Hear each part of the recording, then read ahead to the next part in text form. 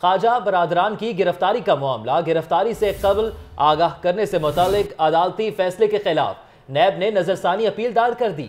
नैब की जानिब से मौक़िफ़ अपनाया गया है कि गिरफ्तारी से कबल मुलजिमों को आगाह करना राह फरार देने के मुतरादिफ है। अपडेट हासिल करते हैं उमर शाकिर और राहील सईद हमारे साथ मौजूद हैं। इसी पर बात करेंगे नुमाइंदा लाहौर न्यूज़ उमर शाकिर से। उमर शाकिर, बताइएगा कि अदालती फैसले के खिलाफ नैब ने नजरसानी अपील दायर कर दी है। जी, ख्वाजा साद रफीक और ख्वाजा सलमान रफीक की गिरफ्तारी के मामले पर लाहौर हाईकोर्ट के 2 रुकनी बेंच ने नैब को ये हुक्म दिया था कि दोनों भाइयों के वारंट गिरफ्तारी जारी करने से कबल दोनों भाइयों को आगाह किया जाए। हाईकोर्ट के इस फैसले के खिलाफ नैब ने नजरसानी अपील लाहौर हाईकोर्ट में दायर कर दी है, जिसका टाइटल है ख्वाजा साद रफीक ख्वाजा सलमान रफीक बनाम नैब। इसमें मौक़िफ़ ये इख्तियार किया गया है कि गिरफ्तारी से कबल मुल्ज़मान को आगाह करना राह फरार देने के मुतरादिफ है। अगर वारंट गिरफ्तारी जारी होने से कबल ख्वाजा बरादरान को आगाह किया जाता है तो वो यकीनन लाहौर हाईकोर्ट से रजू करेंगे और वहां पर अपनी जमानत मंजूर करवाएंगे, जो कि उनका बुनियादी हक है। लेकिन इस अपील में साथ ये नुक्ता उठाया गया है कि कोई भी कानून मुल्ज़मान को गिरफ्तारी से आगाह करने से कब जो है वो आगाह करने की इजाजत नहीं देता।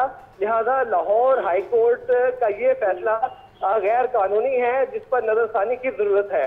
नैब ने अदालत से इस अपील में इस्तदा की है कि लाहौर हाईकोर्ट का 2 रुकनी बेंच अपने इस फैसले पर नजरसानी करे और इस फैसले को कलअदम करार दे और ख्वाजा बरादरान के वारंट गिरफ्तारी से मुतल्लिक आगाह करने से मुतल्लिक जो अहकाम जारी किए गए हैं वो वापस लिए जाए, ताकि ख्वाजा बरादरान के खिलाफ कार्रवाई अमल में लाई जा सके। जी, उमर शाकिर हमारे साथ मौजूद थे और तफसीलात से आगाह कर रहे थे। अहम मामले के हवाले से बात कर रहे हैं। ख्वाजा बरादरान की गिरफ्तारी का ये मामला है। गिरफ्तारी से कबल आगाह करने से मुतल्लिक अदालती फैसले के खिलाफ नैब ने नजरसानी अपील दायर कर दी है। उमर, ये बताइएगा, इस हवाले से ख्वाजा बरादरान की जानिब से जो मौक़िफ़ सामने आया है उसको कोर्ट में कब पेश किया जाएगा? जी, ख्वाजा बरादरान ने लाहौर हाईकोर्ट में कुल 5 दरख्वास्तें दायर की थी, जिसमें एक दरख्वास्त ये थी कि नैब ख्वाजा बरादरान को आगाह करे कि किन मुकदमात में उनके वारंट गिरफ्तारी जारी हुए हैं।